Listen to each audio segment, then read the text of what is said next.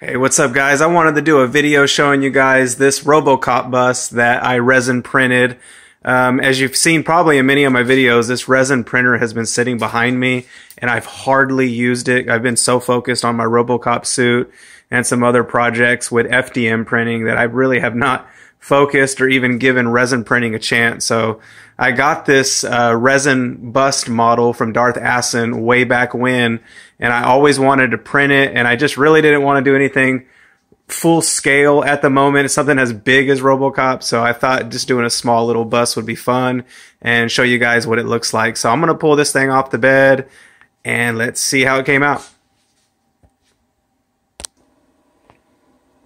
So there it is on the bed. We got to pull this thing out and we got to kind of drench it with a little bit of alcohol to get some of that loose resin off of it and get it dry. Looks pretty good. I hope it comes out as detailed as I want it to be. Good. All right, we're gonna pull this Robocop model off the printer. Drip it as much as I can. Doesn't look like a whole lot's coming off of it.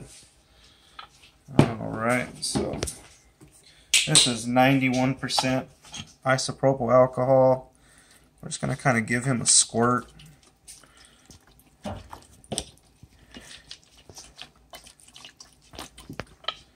All right, so we're gonna try to get him off the bed.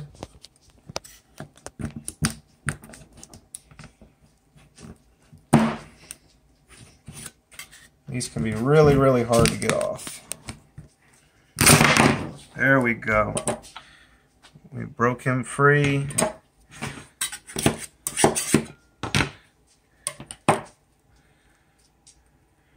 Now we got to start working these supports off, which I'll do, and then I'll get back to you and we'll start kind of rinsing him off a little more, and then we'll see what he looks like.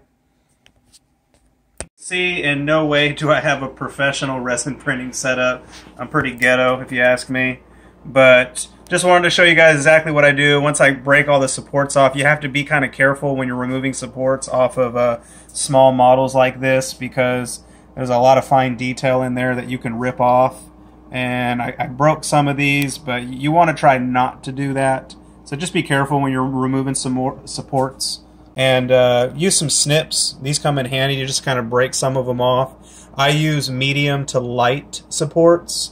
In Chitu box, there is heavy supports. Those are almost impossible to get off, at least for me. So I use medium and small supports for everything.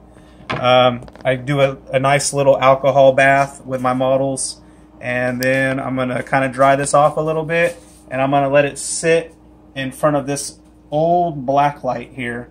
It doesn't give off as much UV light as I probably need, but it'll work enough to get this thing somewhat dry. It's really cold here in Texas at the moment, so we just got to use whatever we have. We got to improvise, adapt, and let me show you guys what it looks like when it's dry. So here is the finished product. As you can see, it's absolutely not perfect, but it came out really good, and I'm absolutely amazed on how much detail a resin printer can pick up. And I'm really excited in the future to print more projects on this, but especially to do a full-scale version of this Robocop bust on an FDM printer.